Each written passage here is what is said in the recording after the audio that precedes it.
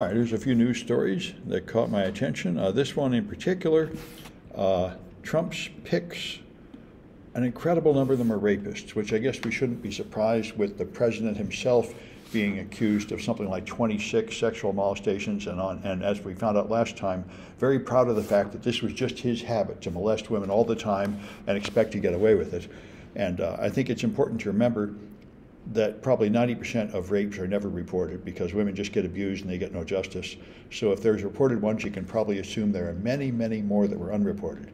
But it just is unbelievable how many of his people are known to be rapists. The Secretary of Education, the Commerce Secretary, the Health and Human Services Director, the White House Efficiency Czar, and it goes on and on and on. So it is an amazing throwback to before the Me Too movement. In the 50s, this was pretty common, I think, and just not mentioned. But supposedly, well, a lot of us had hoped that America had moved beyond this culture of women just being second-class citizens that are just toys for men to use. But we're going back to that with the Trump gang. However, it is amazing that one of his first picks was rejected already, showing that his power is much less than any of us expected. I certainly expected all the Republicans to just lie down and let him get away with everything, and that did not happen. They managed to torpedo Matt Gaetz. And so it may be that a lot of these people will actually be torpedoed. He appeared to have also torpedoed his plan to force the Senate and Congress to go into recess so he would not have to bother with any approval of his picks.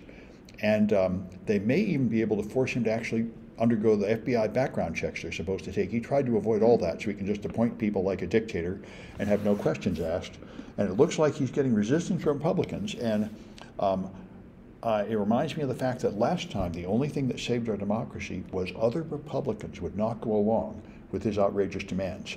And it looks like there are still some Republicans that don't go along with him, which is very surprising to me. I thought they had purged the Republican Party of everyone who was not 100% loyal to Trump, but that is not true. And this is what my friends in London told me. They said, oh, don't worry about it, because his fellow Republicans will knife him in the back to take power before long. And that apparently is going to happen. That would be nice. That's the way the system is supposed to work. The system is not expecting everybody to be angels. It's expecting people to pretty much be selfish and greedy for power and yet have a system of checks and balances so as they climb over each other like a snake pit, they don't destroy the system. And so we'll see if that works. Anyway, so the UK is investing a lot in facial recognition tech. The American police have been using it for years, and it has a very bad reputation. It has a very high chance of fingering the wrong person, and unfortunately, something I learned when I worked in financial work, I thought I would put out a report, and I thought I'll tell him it's just an estimate. My boss said, no, don't do that. Just be late. But if you tell anyone anything, and then you have some kind of limitation after it, they will always forget the limitation and just say you said this. And that's what happened. They warned people that these facial recognition systems are not reliable, and yet the police used them anyway and believed them too much. So we'll see what happens in the UK. But over here, there are a bunch of people falsely, I think 7 people falsely arrested and prosecuted, and they were all black because it's spectacularly bad at identifying black faces. And so if they're going to use it, hopefully they know not to believe it too much. And this is one of the top 10 vulnerabilities of artificial intelligence systems is over-reliance. People tend to believe what it says without understanding that it's often telling you the wrong thing.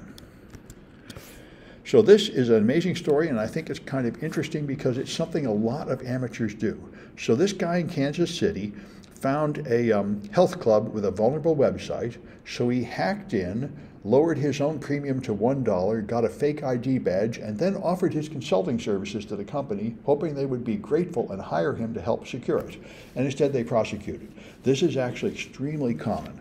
Researchers find a vulnerability, they then try to communicate with the company and sell them something, and the company feels like we have now been hacked and now you're trying to extort us. And you're trying to threaten us. And I don't know whether he was really trying to do that, but it's very easy for them to get that impression. I've had this happen to me. So this is why it is very dangerous and considered sort of sloppy and disrespectful, disreputable if you notify anybody of a vulnerability who does not have a bug bounty program.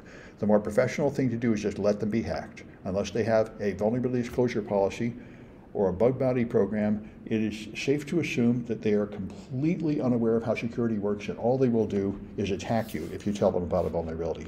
That's almost always the case. Or mostly they'll ignore you because they can't even understand you. But if they do understand you, they'll blame it on you and attack you most likely. All right, let me just check and see if you have no comments in the Twitch. All right, so in India, just like here, even worse than here, women have a huge problem. There's been a lot of public rapes and everything in India. There's a really big problem with the status of women.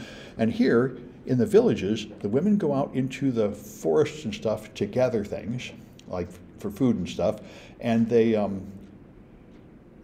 have wildlife monitoring drones now to monitor what's going on with wildlife, and yet the men monitoring those drones are using it to stalk the women and intimidate them, and the women are having to be quiet and hide, and that makes them more vulnerable to the predators. Their old system was to sing and make noise while they were out there so the predators would stay away. I mean the animal predators. So anyway, I've seen a lot of these scandals about the status of women in India. They clearly need like a women's rights movement, and they're in the early stages of it where a lot of the men are not willing to give the women any rights.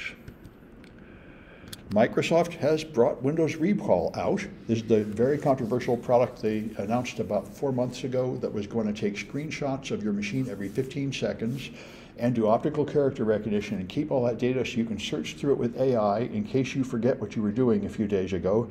But apparently, they rolled it out only to Windows insiders now, and apparently it doesn't work. In addition to being very hazardous to your privacy, it in fact keeps freezing up, not actually taking the screenshots it should, not able to search through the screenshots like you should be able to, and so on. So this is the Microsoft I know and love, always fouling everything up. And so the China hacking of American telephone companies is continuing to come out and be much, much more severe than anybody thought it would be. It's Volt Typhoon, which is presumably part of the Chinese military. That's the name they give this group. And what they found is that they hacked into American telephone companies, and they hacked into the legal wiretap database, or not wiretap, but legal database to tell the cops who's been calling who. And I knew that was pretty common. I knew that's what China tried to do 15 years ago in 2010 when they hacked into Google. That's what they wanted. But I didn't realize what the point is, and the point is they found out which phones are being monitored by law enforcement, and that informs them which of their spies have been caught. And so the Chinese spies that are here that are not being monitored by law enforcement are the ones that are still useful because they haven't been caught yet. So this is very much like the center of basically every James Bond movie. They have a list of spies, and it's like super, super important not to let the other enemy have the list of spies, and they basically found that list of spies by doing this. So people are getting very upset about how dangerous it is, and that's an interesting angle I had not thought of. So there's quite a few articles about that. Microsoft 365 has been down. That's pretty rude. Again, the Microsoft I know and love. So hopefully they'll figure it out and patch it. A lot of people depend on that. I think every college I'm at, their internal email and everything runs on that. Maybe some services you people use are tied to Office 365 around here. I wouldn't be surprised. All right. And I read this and I was interested trying to figure out what it is. But what's going on is conservatives in California, students and teachers and student clubs, if they try to publish or promote conservative values, they tend to be silenced. And of course, their idea of conservative values are pretty offensive these days, like women are genetically inferior and blacks are inferior and things like that. And if you try publishing things like that, of course, you tend to get shut down, and then they sue saying we should have the right to say that, and it does set up an interesting First Amendment issue.